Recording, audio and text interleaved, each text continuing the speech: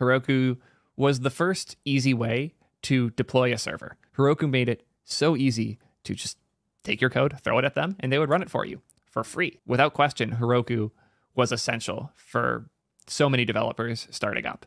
Thankfully, for whatever reason, Heroku has decided to make my conversations about Heroku much easier by killing the free tier entirely. Heroku is dead.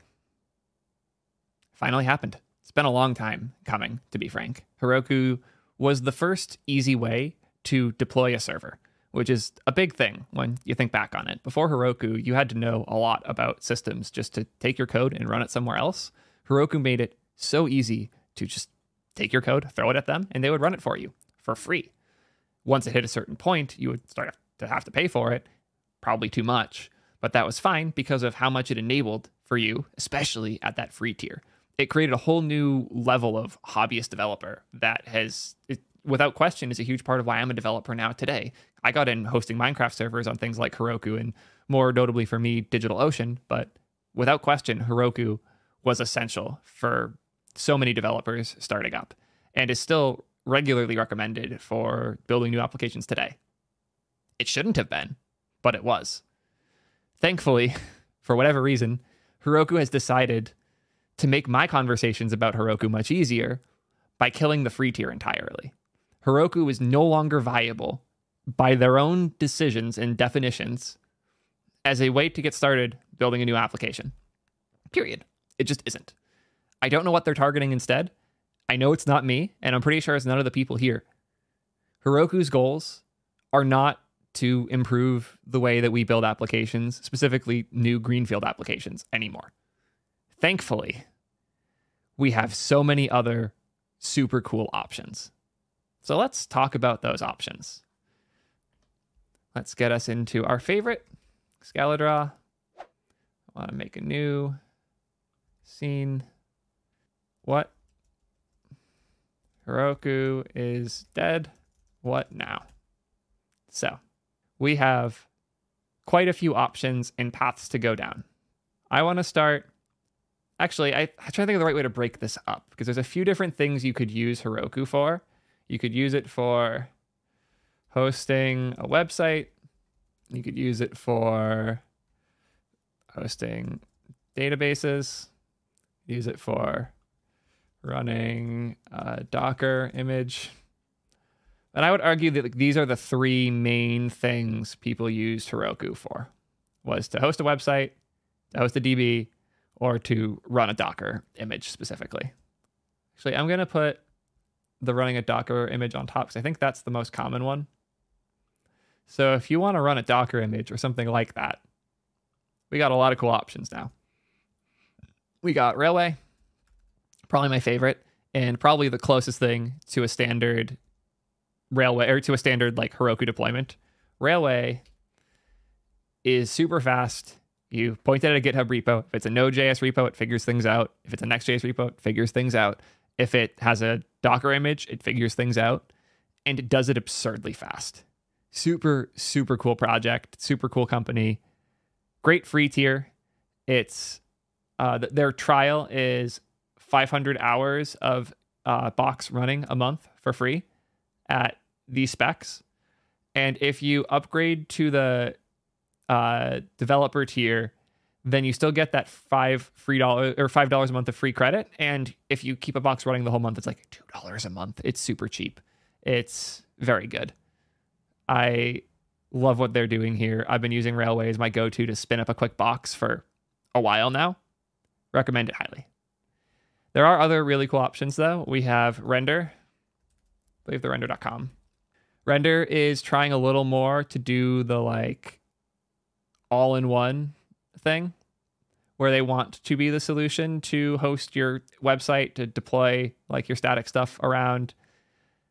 Their specialty is definitely hosting images though. And I don't think they would push back too hard on that, but they're trying to do the jack of all trades thing to an extent with all the different ways you would deploy things. I less buy into their vision, but it is good that they exist. They are more Heroku in mindset. They're like somewhere between Heroku and AWS in their attempts to do literally everything. And then there's fly.io, which I would say is somewhere between the two, where Fly wants to do really crazy infrastructure things around region management. So with Fly, it's easy to build a system that deploys in many different places around the world. Railway is a lot more limited in terms of the regional deployment stuff that it offers. So if you want to build like a Postgres clustering database and with replicas all over the world, if you want to have images spinning up all over the place, this is one of the best ways to do it. They call it the edge. I don't think that's necessarily fair. It's still region based. Edges tend to be much closer to users and much faster to spin up and kill. There is a much, like the cold start times on Fly are better than a Lambda, but they're not much better than a Lambda.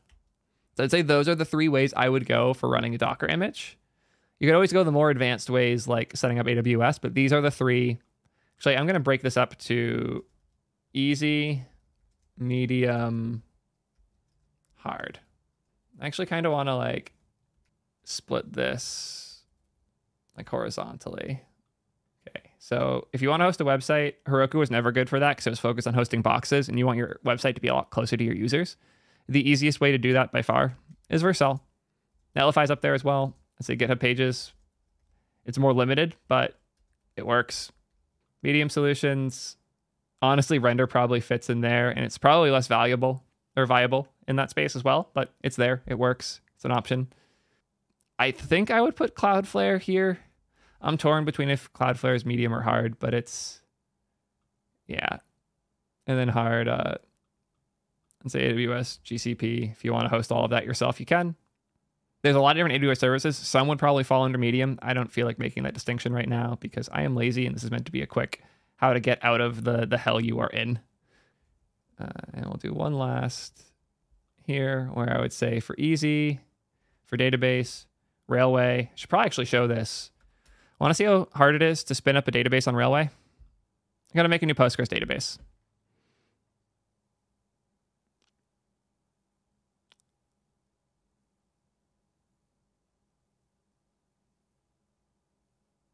Any moment now.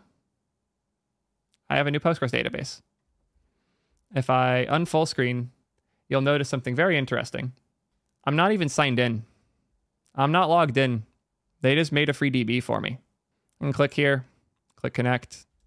Here's the URL for it, which they blur out because they know I'm going to stream with this shit. But I could just connect to this Postgres database now. It's done. I'm not going to claim it because I'm cool with this getting deleted. But it's that easy to spin up a database with Railway. So they are definitely, and I am firmly keeping them here, the easiest way to spin up your database. Medium, we got a lot of cool options now. Planet Scale is obviously near and dear to my heart. Love them to death. Really good option. We also have Supabase. We have Cockroach. And there's a few others coming up that I'm not as interested in. Hard, I'd say AWS, GCP, sure.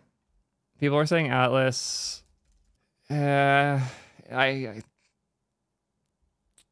Sure. Cool.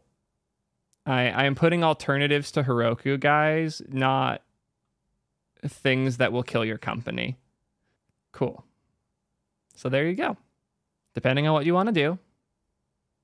Really easy, straightforward solutions here. If you want to host a Docker image, if you want to have the traditional like application deployed on a server, Railway is incredibly easy. Render and Fly are in a pretty good place, easy enough to set up. And AWS is great. If you want to put the effort in, you'll be paying less money because all of these other things are built on top of AWS and upcharging for it. But it is a lot more work to figure out, and you're much more likely to accidentally charge yourself a bunch of money.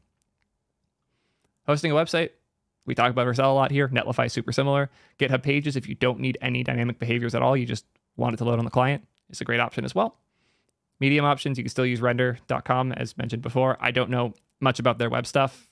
Sure, it's fine. Or you can use something like Cloudflare, which will involve more effort and knowledge of how to deploy on there. It will not run Net or Node.js, so know that going in. And then for hard mode, you can spin everything up. You'll notice a theme here. AWS tends to be hard mode option for all of these. And then for databases, Railway lets you click once, get started. I don't know if that will scale particularly great for you. Planet Scale, Supabase, Cockroach, and Atlas all offer pretty simple setups with better scalability overall. Supabase less so than the others. I guess Atlas probably isn't super scalable. Gonna reorder this accordingly. I would recommend PlanetScale and Cockroach before I'd recommend the others. And then hosting databases, I would say, yeah, think that clarifies. I saw Deno Deploy come up. I saw DigitalOcean come up. Those are all valid options and fine. Especially like if you're buying into Deno, go into Deno. Deno Deploy is probably a great way to use it. If you are not in the Deno ecosystem, buying into it just for their like deployment stuff feels a little weird. I could put DigitalOcean. They're fine. I just meh. I think that there are cooler new options that are worth going with. Flight control is interesting, but it's very early. Somebody's asking about WebSockets. I don't think WebSockets are really a thing you should use Heroku for, and if you were, that would fall under the Docker image side of things. Generally, I prefer for like WebSockets are one of those things I'm okay with outsourcing right now because the hard part isn't like the infra is hard, but that's not the thing that you should care about when you're building it. So Pusher's fine. Ably's okay. LiveBlocks looks really promising. I'm excited about what they're up to. The IBM Cloud. I don't think about the IBM Cloud, thankfully. Hope this is very helpful. Heroku's dead. I know it's painful, but there are lots of awesome options, and I hope that you treat this less like the sun is or the sky's collapsing and more like the awesome opportunity that it is to check out some of these new solutions and build some really cool stuff. Please take the opportunity. Check out Railway, check out Vercel, check out PlanetScale, check out all these other awesome options that you have to build full stack applications. Thank you again for the time.